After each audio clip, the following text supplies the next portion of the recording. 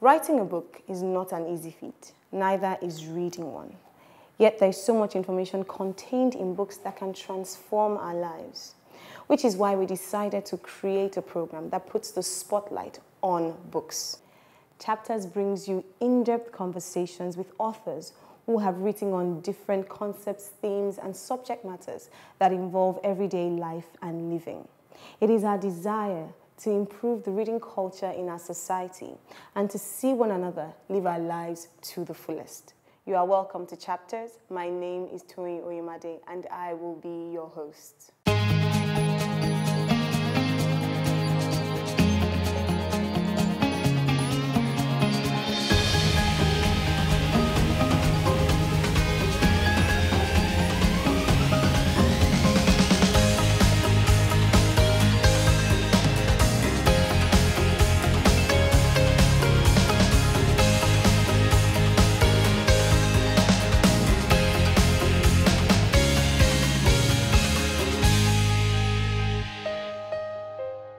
Adversity is like a strong wind that blows heavily upon us, turning tables around, leaving us wounded and broken.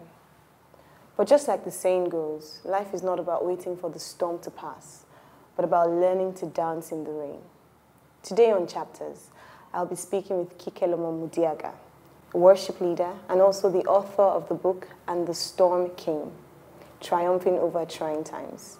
Thank you for joining me on the show today. Thank you for having me. It's such a, I always say that you are the one who inspired the whole concept of what we're doing today. And I read your book. I remember listening to an interview you had on Inspiration FM, which was maybe 2013 or some time back. And you talked about the book. And I thought I would like to read that book. And so finally last year, 2015, I got the book and I read it. And I just kept thinking, people need this information. People need, because especially as Christians, a lot of things happen to everyone. Loss, pain, job loss, financial issues, marital issues, children, all sorts of things. And people think, why as a Christian should this happen to me?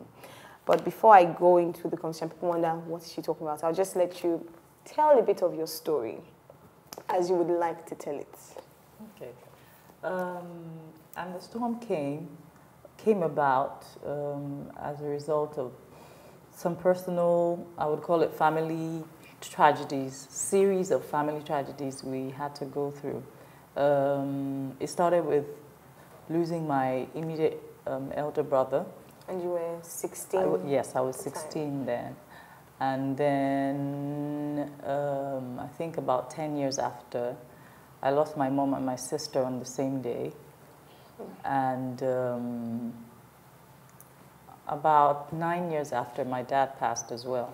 So the book, I started to pen down thoughts about writing a book after my mom and my sister. And then I eventually rounded off writing the book after my dad passed. So it was a very trying time. And I was jogging one morning and you know how you hear, sometimes God speaks to you and it's like a suggestion, an idea. It wasn't suggesting that I write the book, he was commanding me to write the book. Because it took, it took a bit of time I didn't want to relive the pain. And I knew if I started to write, I would, it was like the wound had healed and you're telling me to cut it open again. So it took me almost 8 years to finish the book because there were times when I would just like, you know what, I can't do this, I can't do this. And there was actually a time I lost all the data and I said, yes, you see, now I have an excuse to but it just won't leave. It was like a baby kicking and I couldn't find any sort of fulfillment or peace until, the book was ready. And here we have this today. Yes. But going through the book, and I would just like us to go through, some of the themes and concepts that you talked about in the book, even starting from the very beginning. Okay, so you told us what happened and you had lost your brother, and then your mother and your sister on the same day. And I always say, think about losses, which was, you even mentioned that ailment for sometimes, you know, you're prepared. But this is just sudden. You just get a phone call. How did you handle that whole period for when you lost your mom and your sister? Okay, that was probably the most devastating of them all, because you're looking at two people in your life that were bringing different things. You know, the mother, the covering, the comfort, and your sister, who was like your best friend. You know, and who you had seen 2 days before, because she came to visit you in school. You know, so the shock, I would say, is what just doesn't leave you. You know, suddenly, like you earlier said about if they were ill or if there was something going on, you would know, okay, this, from nowhere, because we're actually getting ready for, preparing for the firstborn's wedding. Wow. So it was just about a month away. So there was a lot of hype in the air. Everybody was excited. We were making guest lists, and we'll bring it, you know, finding ways to bring all your friends from everywhere, you know. So it was such a opposite of what was, you know, going on. Preparing for at the time. And it was unspeakable, because you can't. You have no words. You're not prepared. Where do you start from? It just hits like the storm, you know. And in the book, you talked about the fact that you seem to be strong, even on the day of the burial. You were the one, consoling everybody. There was some form of joy. Do you think that's because somewhere you hadn't let the emotions, which is what some of us do sometimes? It's like the emotions, we lock it up somewhere, and then all of a sudden, you just break down. I think there's sometimes it depends on, I think also on the personality. I started taking responsibility early, you know, so maybe there was that side of me of, okay, I have to be in charge, you know, and that just kicked in. Okay, I have to set out, I have to help everyone else cope with this. I'm in charge, I need to take care of the younger ones. Okay, who is with daddy, have they, you know. It was actually a defense mechanism, you know, survival mode. You know, so just you wouldn't know that you're actually trying not to break down or trying not to deal with it, but sometimes we just go in that mode. It's, you know, some sort of protection for your emotions. You're not ready to crash just yet, you know. So that I took that on, took all the work on. There was a lot of preparations going on for both a wedding and a burial. So this wedding still held? Oh, it still had to hold? It did. Wedding still held, because my dad insisted, we're not going to let you know, the enemy just steal everything. So everything was prepared, you know. I remember we're wondering, who did mommy give the clothes to? Where, you know, there are things that she knew, she handled. And we're wondering, who do we call? Okay, which tailor did she use? Where, you know, all of that. And you're trying to do a lot of things, but that actually, you know, gave me something to do, you know. So that was a very good distraction. It was a distraction. So when did the crash finally happen? For me, I think it took about a month or two. So after the wedding. After wedding, when everything was sort of piping down, all the, you know, well wishes and condolences, the flowers had withered, and, you know. And there was no activity. Yes, there was no activity. Things were beginning to come back to, okay, this is normal. Okay, go to school. Okay, you know. And then I remember waking up one morning. I had just dreamt that I was with my mom. So we're discussing or some sort. And then it was time to go. It was time to, I could feel myself waking up from the dream. And I'm like, no, I don't want to wake up. I need to stay here. And that's when I broke out from my sleep. I just screamed out from, you know, my sleep. And before that time, I would normally, if everyone was crying and grieving in their own way, if ever you had to break down, maybe you picked up the phone and it was my sister's voice on the answering machine, or like, you know, everyone was having their secret moments of grief, you know. because you wouldn't want to start crying and then make everyone cry. So there was, you know, of course, you would hear someone sniffing at night, or, you know, it was just everyone trying to look out. Handle it their own way. Yes, you know, privately. So I remember that morning thinking to myself, are you sure you want to cry? You know, like, I mean, it was just the first thought. Well, had you cried before that? Not publicly? Yes, okay. Apart from when we all first heard, okay. you know. And I remember, and I remember saying to myself, no, I don't care. I don't care who hears me. I just, you know, just let it all out. And I think that for me was the first, because they probably come in series, you know, different times, different reasons, but that was the first major, you know, time that you just really let it out. You know, and it helps, because sometimes grieving privately, you don't know that you're not helping the other person as well, you know, because they probably just want someone else to break down, so they can break down too. And we know we're all in this together.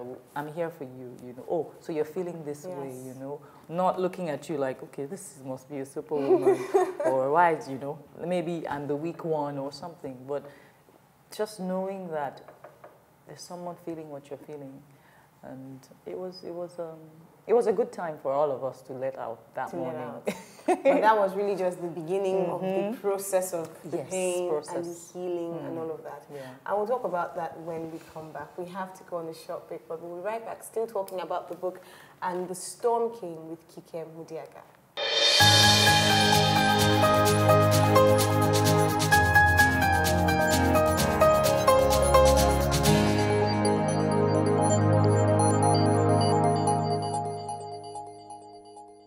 Welcome back. I'm still talking to Kike Mudiaga, the author of the book And the Storm Came. And we're talking about how to overcome trying times and adversity that we all face, truly we all face. And we're just talking about, you know, when you finally broke down after the loss of your mom and your sister.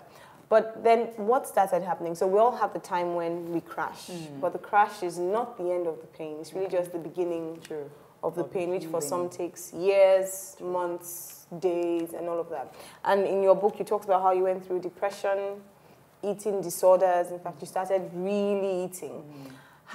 You know, depression is something that, especially as Christians, we don't like to say that we have. Everybody's supposed to be strong in the Lord. But these things are real. These emotions are real. For you, who was someone very close to the Lord, how did you handle that time? And even how did you handle your relationship with God in that time? First, I would probably rewind a bit. Right after the incidents, I would remember running to God and, you know, like, just sort of give me an explanation, you know, help me understand. Why. Yes, the whys. What is going on? Why is this happening?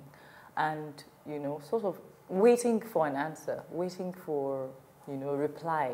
So I was waiting for a reply for a while, you know, because you just feel, okay, this is my buddy now, my best friend. He'll talk, even though maybe the line is busy. I'll just hang on, you know. So there was that phase of the questions, you know, just coming in and out of my head, and in between that, you would find, you know, there'll be days when I would feel so down, depressed, you know, couldn't pick myself up, you know. But for me, what really helped me was being really active in church, being a worship leader. I knew I had to pick myself up somehow, you know.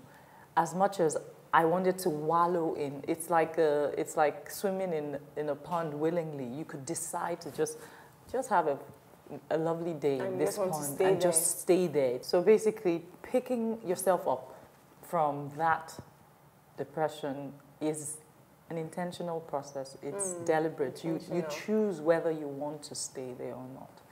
And I find that going to church, hearing the word, you know, would always challenge you. The word of God would always do its work, you know. So you go to church and it's as if the pastor lives next door and he's hearing, your thoughts. your thoughts, and you're like, okay, gives you more hope, and you go again, then you come down again, down you know. Down the dump. Yes, and then it picks you up. So can you imagine staying away from church, or perhaps staying away from God? You probably would just drown in there, and sometimes some people drown so low and they can't come up again. Yes, which is why you talked about isolation, and sometimes you really just want to be in your own space. Exactly. Where you're like, nobody can understand. I'm going through this alone. Yes. I shut out the world, and that's a dangerous place. It is to be, isn't it? It's a two-sided thing, because I remember right after my dad, I just wanted to, at that point, maybe perhaps because I had been through something similar, I just thought, hey, God, you know what? I think I need to run away from you. At this point in time. You know, I need a break. 4 people, me alone. What's the problem? Go your way. Let me go mine. I need to take a break. So I got on a plane and just traveled. I didn't want to be with anyone. I didn't want to serve in church. I just wanted to go somewhere and just forget everything and just, you know, take a walk on the beach, watch movies all day, just do nothing. That's what I wanted to do. And I did that. For how long? For, I think, about 2 months. Wow. Yes. I just didn't want any sort of, you know, responsibility, or I didn't want anyone around me. I didn't want to hear what I've heard over and over again. What I know, exactly. So, you know, I said, okay, Lord, we're not breaking any in our relationship. We just need a break, you know. So that was what happened. And so sometimes you need that break, because sometimes people are trying to help, but they're not really, really helping, because they're really doing more harm. Yes, sometimes you want someone to just sit and cry with you, not keep telling you, well, no, the Lord is good. I know He will never give you more than you can bear. It's like, okay, I know that much. Can I just cry? Is it okay to just cry? Or scream? Yes, you know. And I got that in an interesting way, you know. And you need both of them. I remember particularly, I would mention this, my spiritual father, Pastor Paul, and his wife, they gave me that. They gave me the two sides of the coin. I would call Pastor Ifeanyi, and she was there when I just wanted to cry. And just, you know, she just had a nice way of just sending me a text at 3 a.m., not knowing I'm awake, and I just needed that. And we would call each other, and she would just listen to me cry. I needed that. And Pastor Paul, on the other hand, was like, okay, Kike, what's next? We need to move. Okay. And I needed that too. There are times when I'll be, why doesn't it just let me cry? Just say, Kike, can we just cry? No, but he would always like, what's next? You know, so he was pushing me forward. Don't go back. What's next? What do you want to do? What do you want to, you know, what's the next thing in your agenda? What do you want to achieve? Okay, do you want to go to school? Okay, after that, okay, is it the master's? What? He kept pushing me forward, which is something we all need. We need to know that there's still people alive. I mean, imagine someone losing, yes, a child. They have three other children who need you. So you can't just sit back and dwell on the one that is no longer there, and now, you know, ignore the people that still need you. So that we need both sides. The balance. But you know, the pain. Pain is real, and I have to take a quote from even your book when you talked about pain. I think that was page 44. I've read this book so much. I just marked all sorts. And you said, the intensity of our pain can sometimes make us forget the joy of all the blessings that surround us. And, you know, even if you say, you know, I still have my father, or maybe when you lost, I still have 10 other siblings, I still have 4 other children, that one just seems like, oh, why?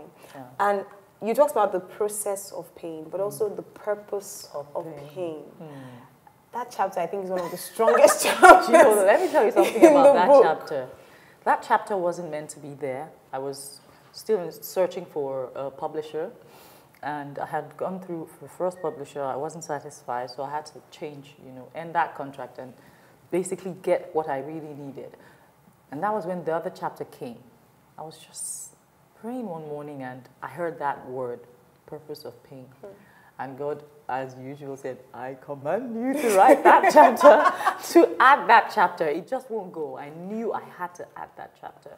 And for me, it's the strongest part of the book. It gave me so much healing, just writing that, just pouring that out, to know that pain has purpose. God is He's so intentional. The hair in your nose is there for a purpose. The wax in your ear. So he wouldn't do something that, you know, big in your life. That's such an event for nothing, you know. He's not that jobless. It's not that jobless. No, everything has a purpose. So that to know, to look at pain, to flip it, you know, against the devil and say, hey, I'm taking this as fuel, and something as energy. Is going to come out something of is going to come out of this. Not, okay, he hit me, I'm down. And I'm just going to stay there. Yeah, but to know that this is purpose. There's something that this pain is doing. I can see the bad things it's doing, but I can choose to also see that it's doing something good. And I need to, you know, maximize that. So, you know, the powerful example you used, you said we should liken it to a 5-year-old in the hospital about to experience the sharp cruelty. I thought to myself, even at this stage, it's not just a 5-year-old. Taking an injection is like, you're about to kill me. Wow. But he has a fever. And the little one is down with a fever and needs this injection in order to get better. Not even all the lollipops in the world will make him better. It hurts terribly. The infant yells and cries, but only for a little while. In no time, the pain of the injection is forgotten. The fever subsides, and once again, everything is rosy. So he needed that pain to get better.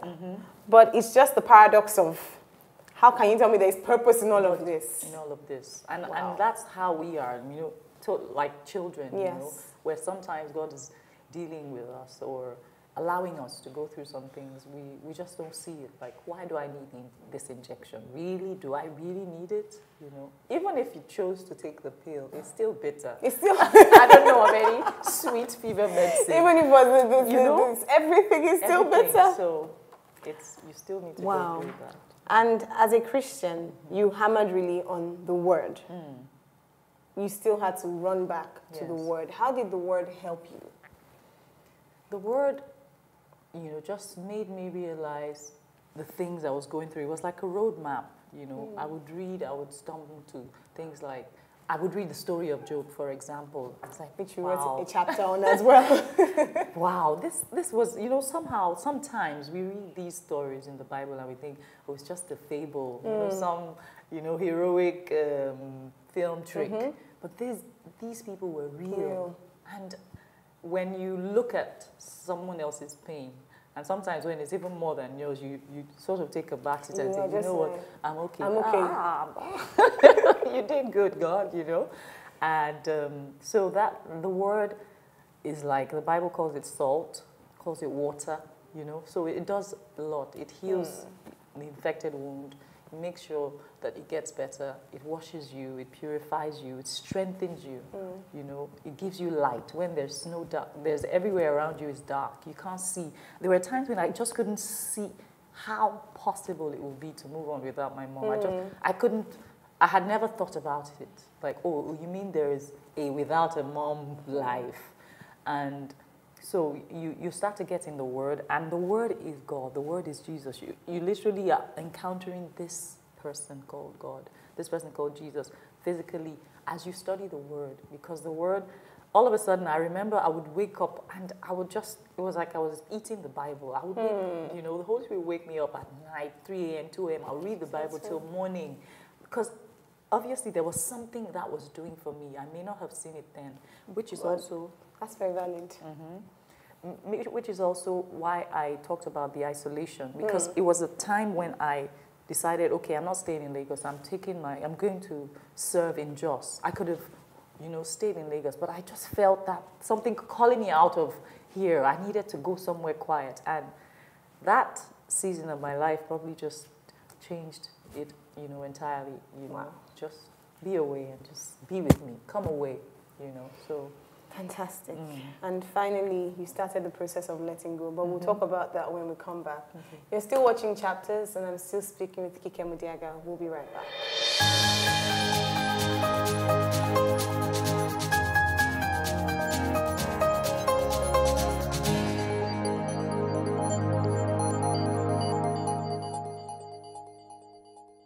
Welcome back. It has been such a lovely time speaking with Kike Mudiaga on overcoming adversity and how she, after losing her brother, her mother, her sister, and her father, 4, and she's still here, standing strong, loving God, smiling all the way. And so I'm sure people are watching, wondering how. Some lose one and they never find themselves. Some don't even lose. It's just, you know, we all have our trials and tribulations. But you've talked about so many things and the purpose of pain, but how did you then begin the process of letting go? Actually just, because in the book you talked about there's a time when you have to decide that now I let you go. Yeah. How was that for you? I think the most vivid encounter was probably in the last chapter before the testimonies. You know, I would have a lot of seasons of just sitting and asking why, and to say this is the why for everything would be wrong, because you know, God deals with us in different ways, and He answers in ways that you would understand. You know, it's like there's a way you call your son and he knows mom is serious, or this is what she's trying to say. So that's the whys started pouring in that day, you know. And it was like a flood. And it was just, you know, sit down, and the more you ask why, the bigger why comes, and then you ask and the biggest why. And the why journey never stops, it never ends. And it's actually a road, a very dangerous road. Exactly. It's good to ask why. It's good to ask why. But I remember there's something I wrote in this book. I said, children ask why, but sons ask what? You know, you're asking, Mommy, why are you flogging me? Mommy, why did you take away my toy? But why not ask, Mommy, what are you trying to do? Mommy, what are you trying to teach me? Or what is going on that I need to stop and pause and you know, take note of? So sometimes the why is just you throwing a tantrum. You just keep asking the why, the why, the why. And if we just ask what is it you're trying to do? What is it you're working in this? What is this purpose? Because you said, I'll never give you more than you can bear, you know. And knowing that God is that intentional, that He just doesn't do or allow, you know. Allow. I like the word allow, because God is good and there's no evil in Him, you know. Allowing, you know, this particular thing come your way must be for a purpose, you know, just like we talked about the purpose of pain. And so that day, the whys were pouring in, and, you know, and I just sat down, and from a why, some would bring some anger, another why would bring pain, another why would bring, you know, fear. Different emotions. Yes, different emotions were just coming, and I just, all of a sudden, I could just feel it was like God walked in the room. Wow. It just came in a way that I know, you know how you know when God is here. It's not something that we know the same way. There's just a way you know, oh, God is here, or God is speaking to me. And I could just feel it was like all the majesty and the glory just walking, like, where were you when I made the sun? Where were you when I named the stars? Were you there when, you know, I was just hearing these questions. And all of a sudden, from the anger, the pain, and I just became quiet. You know, quiet and in so much awe and so much, I think I get in mushy now. It's so much awe. It's fine. It's fine.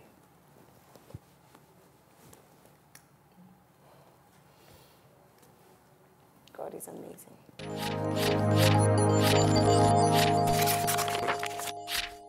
You know, I think what made me emotional now is not the pain. It's just an overwhelming love for Him, you know, knowing that He loves me so much and He won't hurt me, you know. Even our natural parents won't hurt you. I remember my mom was very, very strict with us, and to a time she would beat us, and we'd sit down as children and we'd ask him, are you sure mommy is our mommy? You know. And I look back a few years back and I'm like, wow, what a wonderful mother. You know, she put all this in me. And when she was doing it, all I could feel was the pain and the anger, like, why is she punishing us? Why is she beating us so much? And I look at the woman I've become and the things I've had to go through, the things that, you know, that have brought so much favor on my life. And I realized it didn't come easy. You know, it didn't come because she spoiled me silly and, you know, but I learned those things through some sort of pain. And, you know, the moment God walked into that room, all that just disappeared. And all I could do was just cry and thank him and love him and hug him. Like, you don't hate me. You love me so much. Me in the midst of all of this. Yes, I could just feel the love just pull me out of everything, break the chains, and just, I don't know, I can't explain it. And all I could hear was Kabiosio, that song, you know, Kabiosio. Who dares ask you? I mean, we ask, it's good to ask, but when he comes and he just shows you something, a side of his glory, you don't ask anymore. You just start to worship. Job said, Lord, I've heard about you. Our father has told us about you, but now I have seen you, and you've silenced all my questions, and I just worship you. You know, Job had so many questions. That was exactly where I was. I was asking the wise, and he just showed Job the mountains, the seas, and the things I've created, you know, and Job just said, ooh. now I know, like, hey, just you must be doing something good. That was my conclusion. You know, it will make sense sometimes after a while. Sometimes, you know, sooner than later. But you know, it makes sense. It makes sense to me. It takes a process to also get there. Yes, it does. To also get to that point. It does. It takes the surrender to get there. Because if you don't surrender, if you don't let go, you won't. You just keep holding on to something that you can't even control. You have no power over. And holding on is like actually struggling in the waves. If someone is trying to rescue someone drowning, they'll say stop struggling, just be calm. But if you struggle, the more you struggle, the more you sink. Almost like be still just and be know still that and just let me carry you. And that's what God did. He carried me, you know. And so many years later, this is almost 9 years after your father passed in 2007. Yes. So all of this has happened. How has everything shaped you into the person that you are now? Going through all of that and coming, the purpose of the pain, letting go, the surrender. You look back years now and something that you almost thought I would never have gone through this. Now you are here standing strong. How has that changed even your view of the world, your perception of God, and made you the Kike Mudiaga you are today? Through stages, it's made me realize that it is more to me than just living through life. There's a purpose. If I choose to believe that going through this, I can't even begin to tell you how many testimonies have come out of this book. You know, just people reading it, people who've been through similar things or who were struggling.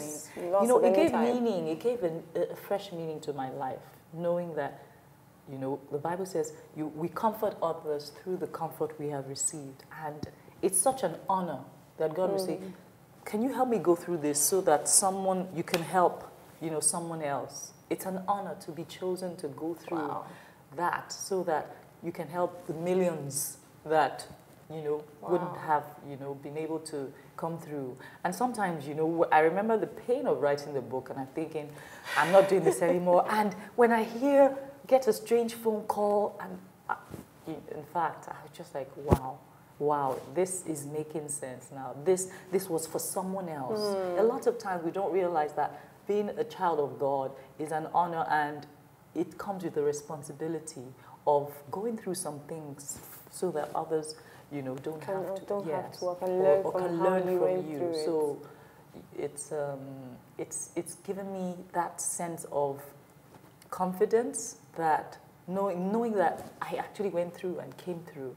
Not by my might or my power, but with God on my side, I made it through. Also giving me a sense of purpose, knowing that this was not about me.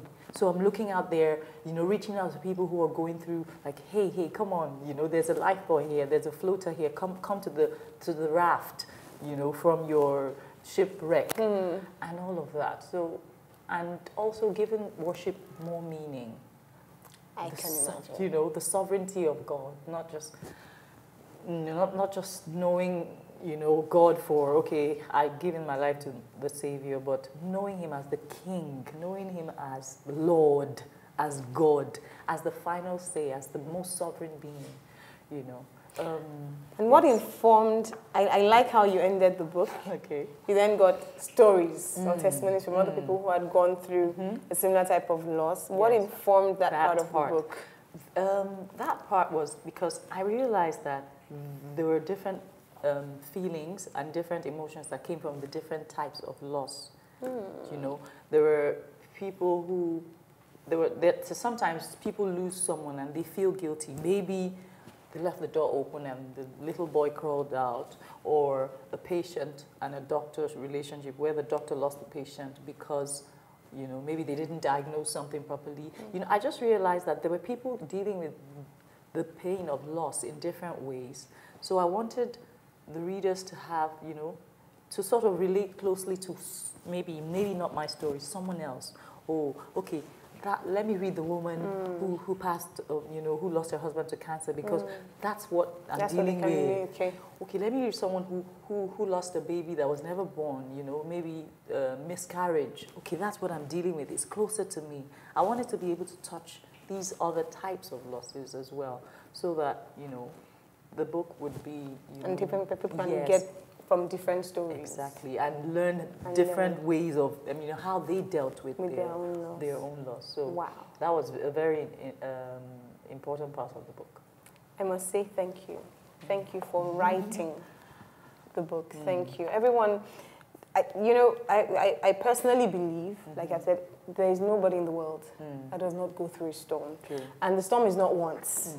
It's till Jesus comes. Yeah. I say one of the most important scriptures is that in this world you will have tribulation. True. Be of good cheer. And so I've overcome the world. Where can people get copies of the book? If you go to Kikemudiaga.com. They can go to Kikemudiaga.com. Yes. And can get at Laterna. And then the bookstore in ShopRite in VI upstairs. What do you call that one? The media store. Yes, the media hub. The hub. Yes, okay. You get from the hub. And Conga. Okay. Okay. Yes. So online options, offline options. Offline options. Laterna, Conga, the media, the hub at ShopRite Mall, and Kikemudiaga.com. This book is certainly a must-read. And they can order from Amazon, which most people do. So if you're not anywhere in the world, that means you can get it anywhere in the world. Oh yes, anywhere. All over the world, and the storm came. Amazon.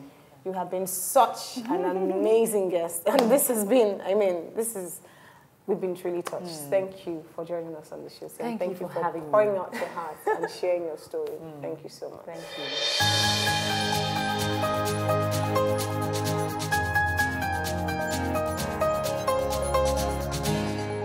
This has been such an inspiring episode, talking about overcoming adversity. Trials, tribulations, challenges, adversity happens to every one of us at different stages and phases in life. And while we cannot deny the fact that the pain is real, we certainly know that the pain is never forever. If you're watching this today and you're going through any form of adversity, hold on, stay strong. You will smile again. Thank you for watching, and God bless you.